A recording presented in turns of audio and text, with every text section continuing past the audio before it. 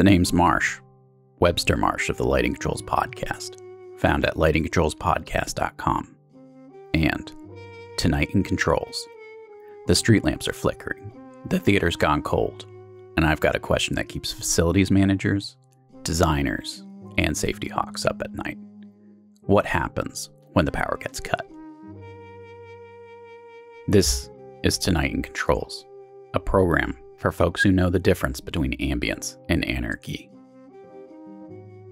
If you're always looking up when you enter a room, wondering which end of the light fixture you're on, you've stumbled into the right place. But we're not here to talk about mood lighting. We're talking about egress lighting, the kind that shows you the way out when everything else goes dark. Imagine you're in a concert hall. The lights dance to the beat, the colors bleed emotion, and the crowd is lost in it. Suddenly, the juice cuts out. No time for drama, no time for a reboot. People need a way out, and they need it now. Here's the rub. Most concert halls use a protocol that goes by the name of DMX 512. It's the workhorse of the entertainment world, but unlike most architectural protocols, DMX 512 is the smooth-talking artist of the lighting world. Beautiful, mercurial, and a royal pain in the neck when it comes to following the rules, especially the ones that go by the name National Electrical Code, or NEC for short. Back in the shadows of the old skyline, buildings wore their emergency gear like badges. Those twin-eyed bug eyes glaring down from the ceiling, ready to blaze a trail through smoke and fear when the power cut out. Ugly? Sure, but dependable. They didn't care about mood or aesthetics. They cared about one thing: lighting the way out when things went sideways. Then the designers came in. Slick suits and slicker ideas. Let's make it beautiful, they said. Let's integrate emergency lighting into the regular fixtures. The bug eyes got whacked, replaced by high-end luminaires with designer trims and smooth dimming curves. Trouble was, these fixtures didn't know when to panic. See, when emergency hits, the rules change. The normal controls, out the window. You need a controller that knows how to ignore the system, how to override the boss and go full blaze, no questions asked. That's when the NEC stepped into the picture with UL 924 at its back. The standard said, forget the finesse, bypass the control signal, go straight to full output when the world starts crumbling. Works like a charm with old school 0 to 10 volt gear.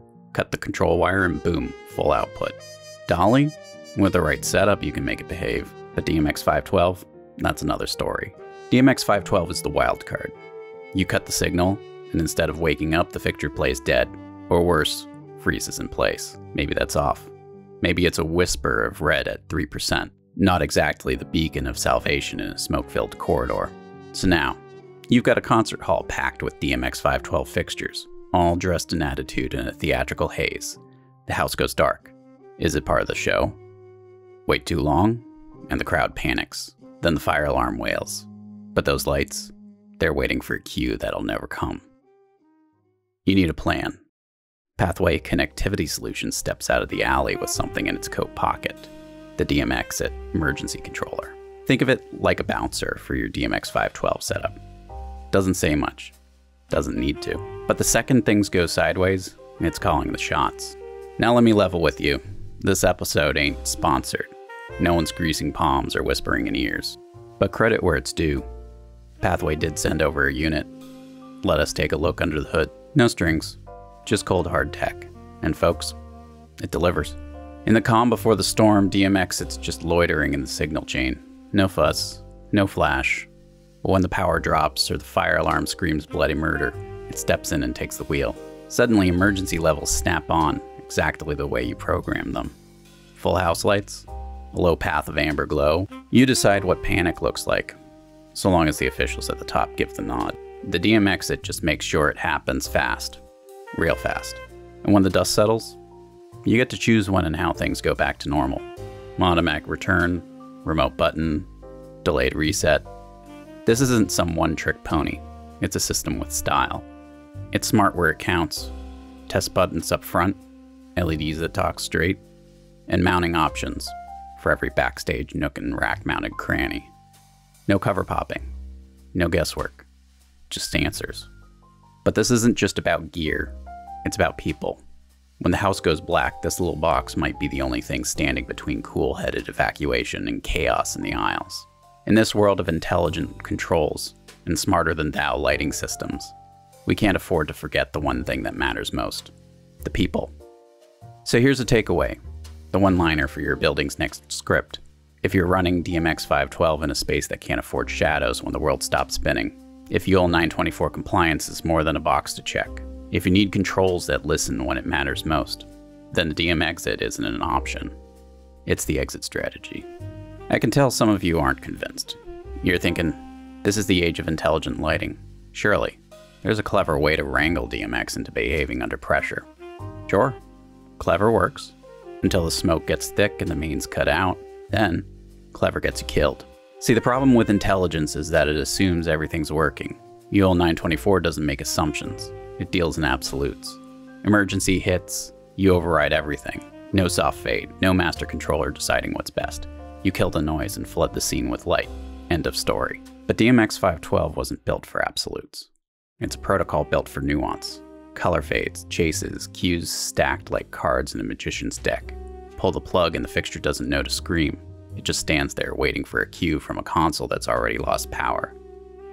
And unless you've engineered a failsafe, a physical, brutal, dumb-as-brick solution that forces those lights to blast full output, you're dancing in the dark. There's gear for it, sure. Specialized DMX hold relays, contact closure triggered bypasses. Some people wire in a separate emergency DMX stream.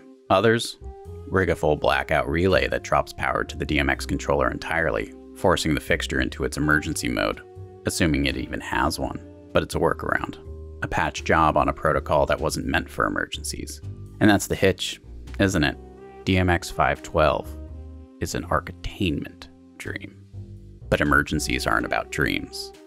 The National Electrical Code draws a hard line in the sand. You cross it with anything less than guaranteed light output, and you're gambling with liability, life safety, maybe even your license. So go ahead, get creative. Just make sure that when the house lights die and the crowd's on their feet in the dark, your fixtures don't freeze like they forgot their lines. And that's the grit in the gears. You can dress up a fixture, give it all the colors of the rainbow, tie it to a symphony of dimmers and cues. But when the alarms wail and the world tilts sideways, only one thing matters. Does the light turn on? In this town, lighting isn't just aesthetics, it's survival. And whether you're designing for a black box theater or a glass and steel cathedral, the moment will come when everything fades to black. Literally. What happens next isn't up to your lighting designer. It's up to how you planned for failure. So double check your specs, trace your relays, make sure the system's got your back, otherwise it might be your end. This is Webster Marsh from the Lighting Controls Podcast. Thanks to the Acuity Brands Lighting and Pathway Connectivity Solutions, the kind of folks who know the importance of keeping the lights on when everything else goes dark. That's the news from the city, where a simple flick of a switch tells a story. This is Webster Marsh of the Lighting Controls Podcast bidding you good night.